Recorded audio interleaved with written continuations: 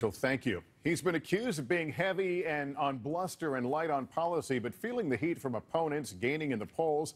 Donald Trump is now getting specific, rolling out a tax plan today that he says is simply common sense, while some of those who have punched the numbers suggest it's a gift for the wealthy.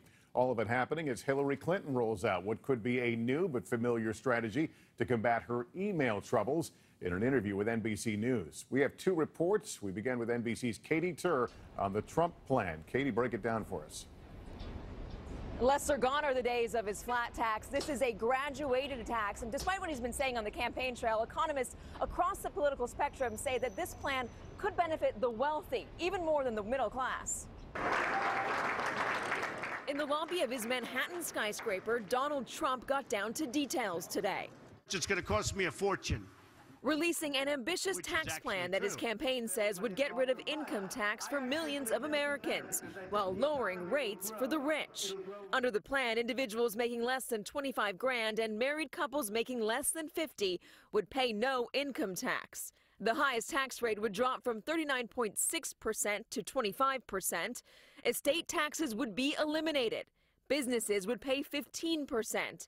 And overseas profits would be taxed one time at a rate of 10%, which Trump claims would bring more than $2 trillion back to the U.S. The cuts, combined with unspecified loopholes and deductions, would all lead to a flourishing economy.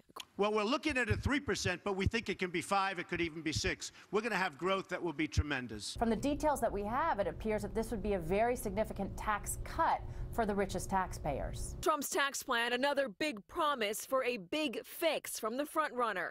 On infrastructure, our bridges are falling apart. Our roads are a mess. Everything.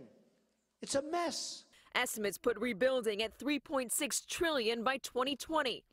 On health care, specifically repealing and replacing Obamacare. We will have a plan that will be so good.